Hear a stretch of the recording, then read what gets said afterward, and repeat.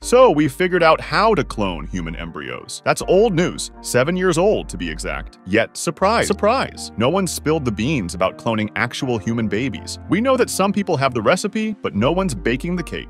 Let's rewind a bit to 1997, the year Dolly the sheep stole the spotlight. Remember the hoopla when Dolly, the world's first cloned mammal, made her debut? Suddenly, everyone was imagining cloned designer babies and armies of cloned warriors. Governments hurried to ban human cloning, which was odd because at that point, no one had actually done it. But why let facts get in the way of a really good trolling prank, am I right? Enter the next generation of wannabe cloners. Richard Seed, a physicist, made noise about cloning humans, but it seemed all bark and no bite.